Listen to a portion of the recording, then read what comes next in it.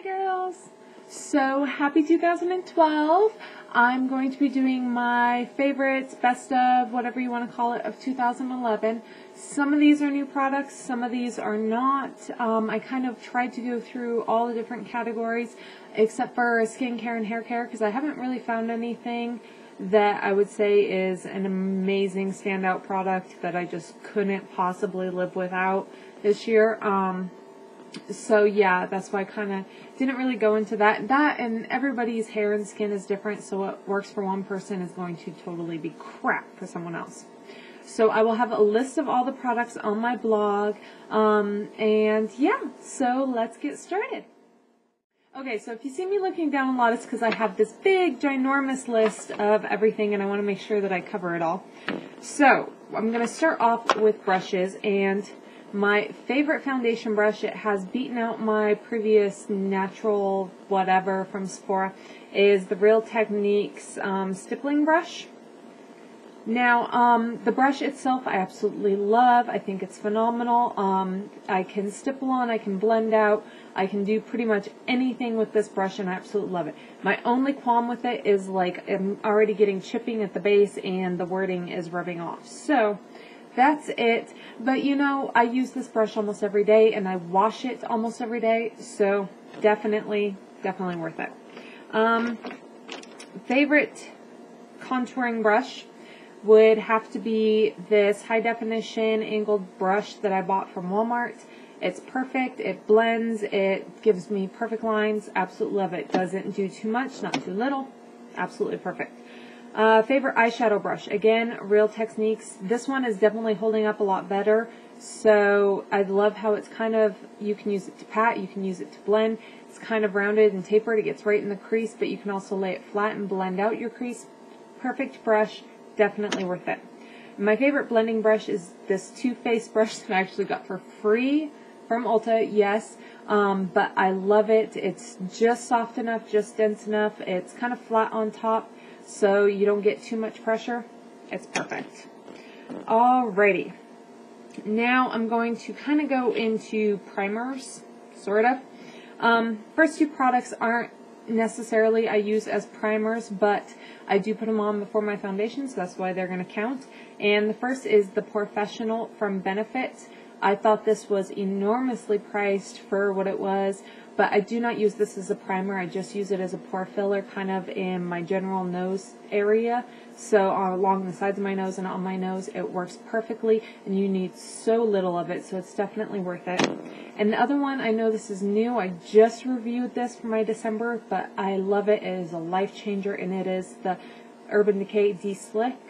Spraying this on after your primer, but before your foundation, makes it last probably 4 times longer. It's absolutely phenomenal. For primer, I couldn't really say this is a favorite. It's a current favorite, and it's the Too Faced Primed and Poreless. I love it, and it does a good job, but would I say it's a holy grail that, you know, I couldn't live without? No, it's just honestly the best thing that I've found so far. So I do think I'm definitely going to be looking for another primer next year. And eye primer.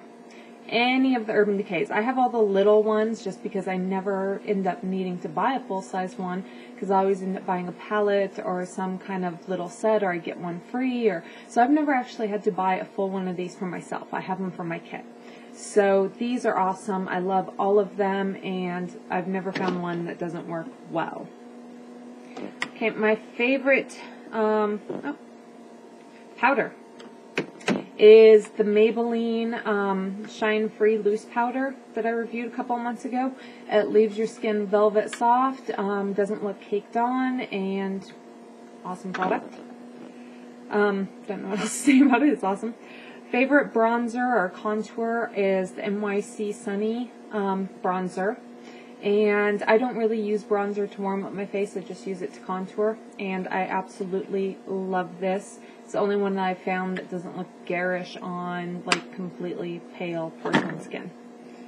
So, highlight. I kind of had to pick something. I love my Revlon Color Stay Mineral Finishing in Brighton. Absolutely love this stuff, but it is a very powerful highlighter, so it's kind of only appropriate for nights out. I don't think I found one that I just absolutely adore for everyday kind of normal use, but I would definitely say I do love this, and I do think it's phenomenal. It is my favorite, even though I can only use it for like nights out and special events and things like that, because it will make you look overdone. Alright, I'm actually doing these a lot faster than I thought I was going to be. And blushes, I picked 2 blushes, kind of on the fall, winter, or warmer side of things. It would be the Ulta Infatuation. It's nice and warm. It looks darker in the pan than it goes on. It's kind of like a pink mixed with a bronzer almost, so it really warms up your skin. And for the lighter, kind of cool spring type look is my Maybelline Pressworthy Pink, which I'm sure is no surprise to anyone. I'm wearing it today, and it is just the perfect little girl flush Barbie pink. It's absolutely phenomenal. I'm really disappointed it was a limited edition, but it is my absolute favorite and is my most reach for. Okay, mascara. My favorite mascara is the Maybelline The Falsies Black Drama, which is funny because I didn't like the original The Falsies that much, but I absolutely love this. I'm wearing it today. I'm not wearing anything else. I'm not wearing lashes or anything, so it's pretty good, and if you have decent lashes to begin with, it will give you a false lash effect, and you can layer it. Something I felt like I had to mention, especially because I've given it a bad review before, is the Too Faced Lash Injection. When I first got this, it was watery, it was goopy, it was clumpy, it was a mess, it was super shiny. Like, I really, really hated this stuff. I gave it another chance after it had been sitting in my drawer for a couple of weeks and kind of dried out a little bit, just a tiny little bit, and I have to say this is my most reach for mascara. It's a great mascara for people that still like fairly powerful lashes, but not like overpowering during the day.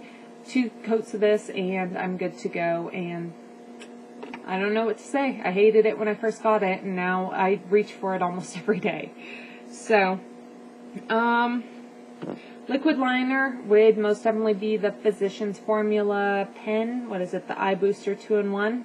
I absolutely love this. It's what I have on today. I can get the most precise, super black, non-budging lines with this. I absolutely adore this one. Gel is still my Wet n Wild. I've not found anything better than this. Mine's actually dried up. I have to go get a new one, or figure out how to revive this one, but for the $3, I'd rather just go get a new one. It's great for doing cat eyeliner. It's great for smudging out your lash line. It's great as a base. It's great on your waterline. It's just a phenomenal all-around product. So definitely love that. For the waterline, I have to say that the Makeup Forever has definitely become my new favorite. I'm wearing it today. It lasts a really long time. It's really dark black. It's creamy, but it doesn't smudge like a lot of the other creamy ones. Absolutely love this. But I still do have to say that my Rimmel Soft Kohl is probably the one that I buy the most. This I got for free, so I don't know after this runs out if I would end up going and buying it again, but this I always go back to. So it's kind of a toss-up between cheap and accessible or having to go across town and pay 20 bucks. My most worn eyeshadow is my Ulta Twilight. I absolutely love this color. It is a warm, taupey, gray, purple color. It encompasses pretty much every color that I could need. I use this like probably 3-4 times a week as like a blending shade for my crease. I absolutely love it. If you pair it with purple eyeshadows, more purple comes out. If you pair it with neutrals, it looks more toned down and neutral. If you pair it with grays, it looks like the perfect purple gray. I absolutely love, love, love this eyeshadow, and it is probably one of those products that I would like go insane and die if I didn't have. Desert Island, this would be one of my go-to products. So, my favorite new color for eyeshadows has to be my Jessie's Girl Baby Blue Eye Dust, or light blue, or I don't know, whatever this one is. Like I said, the name was on the side, so I don't really remember anymore. This is, despite the fact that it looks super blue in the case, it's just the perfect eyeshadow to add a whole bunch of shimmer to any look. And it's another one of those where, you know, the blue is very muted in it, so you can very easily like pair it with grays or purples or blues or greens, and it will amplify whatever color you're wearing. So I have to say this is definitely my new favorite color of the year. My favorite palette. Now, this is when we start getting into bunches of things because I couldn't really pick. Oh, and I missed the whole section earlier. I'll go back and do that. And a bunch of stuff sitting here, and I was confused why. Okay, so my favorite palettes are going to be my e.l.f. 100 palette. This is the original 100 palette. I love this anytime I'm having a hard time, or I need a shade that's in between two shades, or, you know, it has everything, and I use this a lot. If you've been watching my tutorials all year, you know I use this a lot. So I really, really love this. It's one of the only palettes that actually stays up on my vanity and doesn't get put away. I would say my favorite palette, though, as far as something new, not like what is most useful, which is the e.l.f., is the Sleek Spoiled Brat palette. So I wear a lot of dark colors, and this has every dark color that I could want, and it goes with everything. They blend out beautifully. They're like highly, highly, amazingly pigmented. The color selection is beautiful. The colors they picked are just amazingly beautiful, and I have to say this is my favorite palette. So, my most worn palette is a toss-up. My probably most worn palette is going to be the e.l.f. Party palette, which is this little one with the super sparkly white, gray, and black, and then the accenting purples, kind of silvery gray, and baby blue. I wear this a whole lot, and I really, really love this palette. As far as my most worn palette for the palette itself, because I pair this with a lot of other eyeshadows, I don't wear it by itself, is the Spoiled Brat from e.l.f. This is my go-to palette if I find out about a party late, or if I'm running late to go to the club, or something that I need, something that I know is going to have a high impact with minimal time and minimal effort. I use this, and I'm definitely going to be doing a tutorial using this here in the coming weeks. I'm not entirely sure when, but here soon. I absolutely love this palette, and I grab for it all the time, and this is all I need pretty much to do an entire look. So I love it. Alright, lipstick. Obviously my favorite lipstick brand this year has been CoverGirl. Their little, whatever ones these are phenomenal. I have a whole ton of them. As far as my most worn color is going to be Spellbound. It's a bright pink, but it's on the deeper end, so it doesn't look like totally overpowering. For me, I'd much rather go with a darker lip than like more of a nude lip. I think more of a nude lip ends up being more attention getting than a dark pink lip, and I have to say I wear it constantly. It goes with classy looks, it goes with grungy looks, it goes with party looks, it goes with everything. So absolutely love this. My favorite new color is Divine. It's because I'm super pale. I don't want to look gothy all the time, but you know, sometimes a girl wants to wear purple lipstick, you know. This lipstick is so perfect because it has a very good violet undertone, but it's still pink based, so it's still very wearable. So it is a wearable purple lipstick for pasty pale girls, and it's awesome. I love it. Alrighty, and then lip gloss. I've tried a lot of lip glosses. I'm not a big lip gloss wearer, to be honest. I don't know why I buy a lot of them, but I don't wear them very often. And there was none as far as color or texture or formula or anything that I could say stood out to where I should say that they are a favorite of mine. So, I don't know. I like quite a few, but not enough that I felt I should include them in here. My favorite lashes are these Forever 21 number 150. I wear these constantly. I absolutely love them. This I think is like my 6th pair of these. So they're dramatic, but they don't look like overly dramatic or like you're trying too hard. For my eye shape and the way I do my makeup, They add just enough to add to the look, not be the focus of the look, and I absolutely love them. Unfortunately, it's becoming harder and harder to find them, so I don't know what is going on with that. But I do love them. They are definitely my favorites. And then nail polish. My absolute favorite nail polish, and I am wearing it today, is the Lilac Chantilly from the Diamond Strength that I bought. I love this color. I think it goes year round. It's like wearing silver or gray, but better. And I absolutely adore it, and I think it goes with everything. And it kind of matches my hair now. Alright, I skipped a whole section on here. I'm not entirely sure how that happened, but I'm going to go way back to face products. For some reason, it got all messed up. I'm sorry. My favorite foundation. This is going to sound really, really confusing. I mixed 3 different foundations. I've had all of them for a while now, and I like them on their own, but I didn't think that, they just weren't quite right on their own. I started kind of mixing different ones, trying to figure out kind of what I liked, and I have found my absolute favorite Holy Grail foundation routine, and it sounds complicated, but it's really not. So I use the Dream Liquid Mousse. I use 1 pump of this. The Revlon Color Stay in Combination Oily Skin. I probably use, if it had a pump, it'd probably be about half a pump of this. And the Revlon Photo Ready, and I use about 1/3 to 1/2 a pump of this.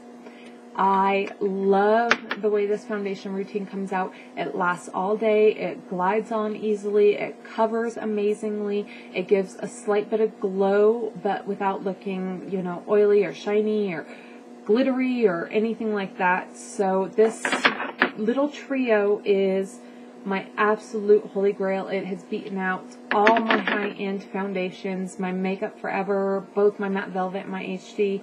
It has beaten out those. It is a phenomenal thing, and I definitely think that the extra, probably 30 seconds it takes me to mix them is most definitely worth it, and it does make a huge difference in the way my face looks. So, and it looks great on camera, in pictures, in person. It looks phenomenal, and I love it. My under eye concealer is definitely my CoverGirl and Olay Simply Ageless Eye Corrector. I have extremely dark circles, it looks like I have black eyes. I have such dark circles, and this covers them up very well.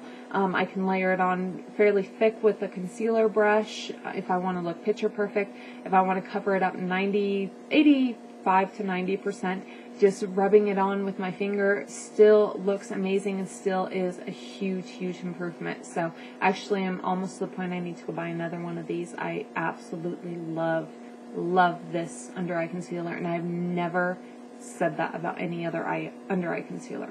I've liked them. I've thought they were great, but there wasn't one that I felt covered it to the point that I was satisfied, and this does. And I'm very picky about my under eye area. And then my other kind of concealer, I don't know really what to describe it as, just general purpose concealer. I have to say my favorite is the Dream Mousse Concealer. Unfortunately, it's discontinued. This was the perfect concealer. I loved it. It was dry, didn't move around a lot, it didn't smear, so it was great if you made a mistake on your eyeliner or something, to just drip a brush in this and fix it really quick. And it was very simple. It didn't smear the rest of your makeup, didn't mess it up. This was phenomenal. So I know you can still get it on eBay a little bit. I don't know, maybe if we all rally, we can get them to bring it back. I absolutely love it. It's my favorite. Unfortunately, it's discontinued, so I felt I had to pick something else, and it would be the Glamouflage from Hard Candy. Now, I tried a couple of other ones, and I loved them, and they were great, but this, for the price, for how much you get, it is so concentrated and so incredibly pigmented that you can't go wrong. It does budge around a little bit if you don't set it really well with powder, and that's my only complaint about it. But other than that, I think this is phenomenal, and you need the teeniest bit of this. Like a pin drop size to cover around the sides of your nose and a blemish or two. teeniest amount of this, so it will last you forever, and it's like $5. Whereas the other ones I tried, you needed more of them. They were great, they were silky, they covered well, but they were more expensive, and you didn't get nearly as much. So I definitely have to get up for this. So I'm sorry we kind of went out of order there. I don't know how. I had my list and didn't help all that much. So I hope everybody has a great 2012. Hopefully we have some great new products coming out. I'm really excited. I've seen a lot of new drugstore stuff coming out that I'm really excited to get my hands on. I'm just trying to kind of pull back the reins on my beauty spending, so I'm waiting for more reviews to come out on some of the newer stuff before I go ahead and try it. And yeah, if you have anything that you've heard about that you think is really cool, or if you've tried any of the new stuff that's coming out and you have a rave or a disappointment, definitely comment down below and let me know. And I'll see you girls next time. Have a great night.